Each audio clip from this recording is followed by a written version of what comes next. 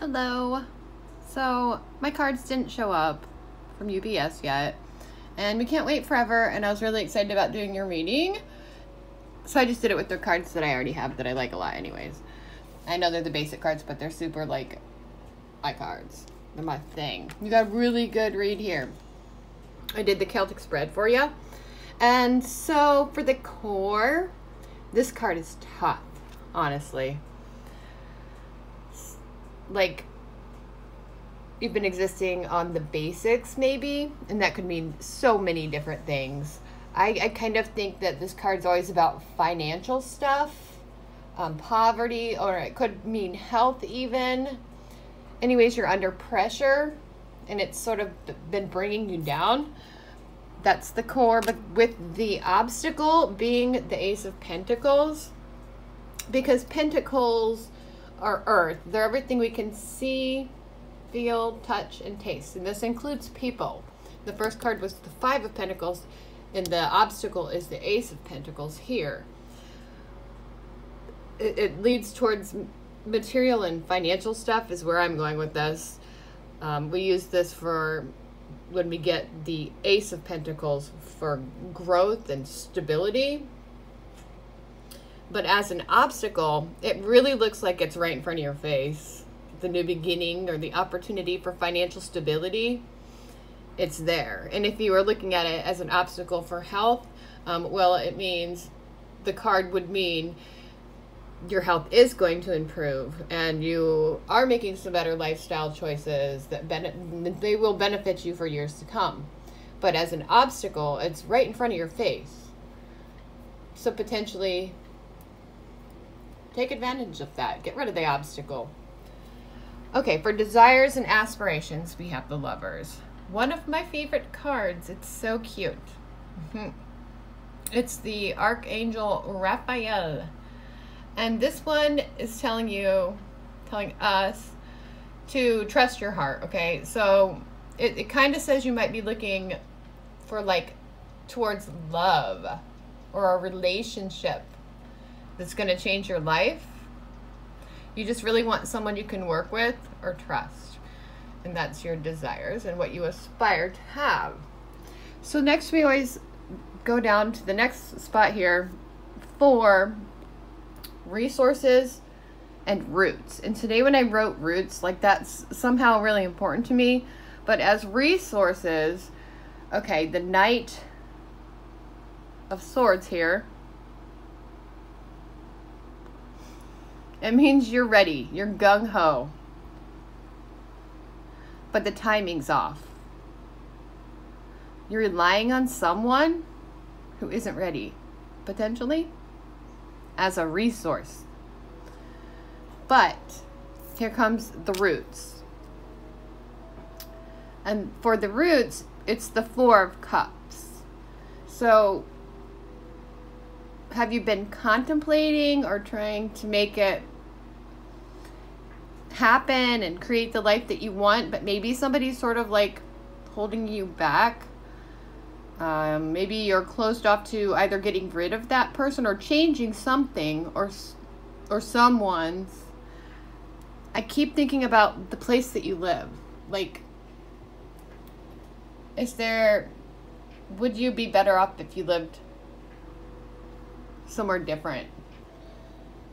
Okay, next thing is we're going to look at the past, and you got the Ten of Cups. This is so good. It's a really strong spot to get the Ten of Cups. It shows strong family or hometown or your friends even ties. Okay, you have the happy memories, and this is going to give you faith in the world and hope that everything can work out. So it shows positive values were instilled in you. And that means you'll always have a positive outlook. Some people have it the other way around. Sorry about the way my voice sounds, but in Ohio I have a lot of allergies this time of year, so it's really kind of crappy. And I don't like to take allergy medicine, so I don't like to take any medicine. So I didn't. So I sound kind of nasally and congested. For the future, this is also a very good card. in the spot that it's in as a future card, it's showing that in the future your hard work is going to pay off. What you are putting out to the universe is about to come back to you. So this makes me think of career, and it's encouragement. Don't give up. Stay determined. Get what your heart desires. It's going to be an even better, happier life. So go for it. The very next spot is for your attitude. This is you. Look, it's the star. I wish I could get that in this spot. It's a really cool spot too. You've been through a lot, but you've made it through it. And you're coming out of it believing in yourself and your dreams and your viewpoints, your visions on life. I'd like to think when this card is here, you're a star, dreamy and hopeful, and people are attracted to you. For others in the world, out there, the Eight of Cups shows manipulation, and it's getting really old for you, I think I sense and feel. But what I really get the most sense for here is that the world, it's gonna like come back around, like, and change. We live in a society, in a world that's totally changing all of the time. So the people they're not ever really all that settled when you look at society and everything. They blame, they see shortcomings, but you and I, we're living in and through the change, like the big change. We, you, us are way ahead of them.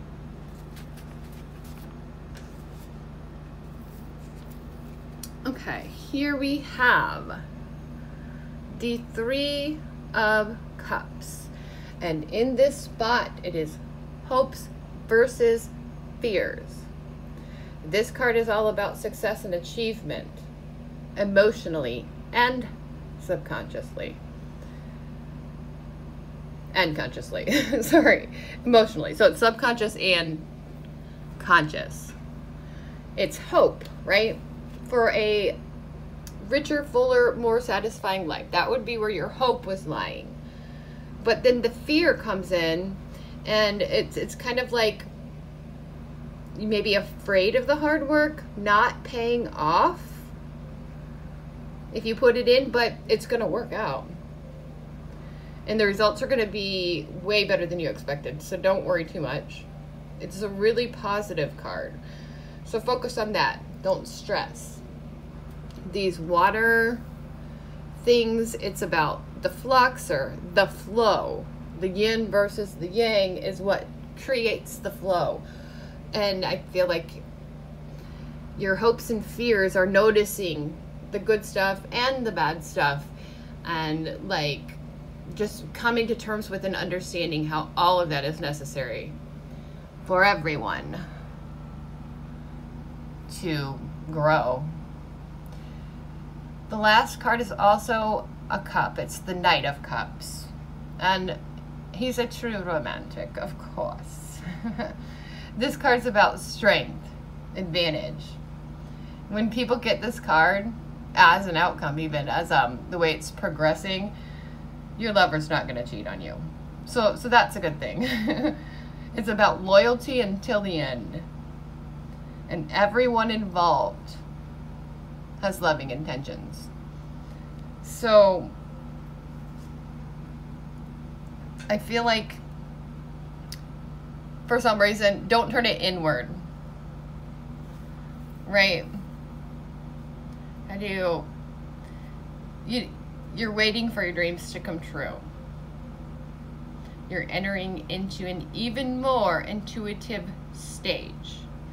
And that's a lot of emotions. So it's hard to understand those feelings. But get creative with that, because for you specifically, I feel like you need to be sharing. Like, that's what I'm getting from you. You're the star. You need to share with the world and others. So it's progressing in that there's new and exciting possibilities. Either they've already begun or they're about to begin, and you've got the potential. So use it. You are very powerful. So get out there and succeed. Live the life that you want and deserve. And I mean, I don't know if you're doing that or not, but other people really get a lot out of everything that you do. So share it with them. Have you been feeling a little happier lately? Because that's the sense that I'm getting. Just, you know, in life, little by little, as we get a little older, and we don't have to feel older, but we can really enjoy things again in a different way. Okay, so that was my reading. I always stop them so abruptly. Let me know if any of this rings true for you, because I really enjoyed doing it, and I think that you're a pretty cool person. So I'm really glad that you let me do a reading for you. And I'm really excited about my new cards. They're not here yet, but lots of love. Namaste.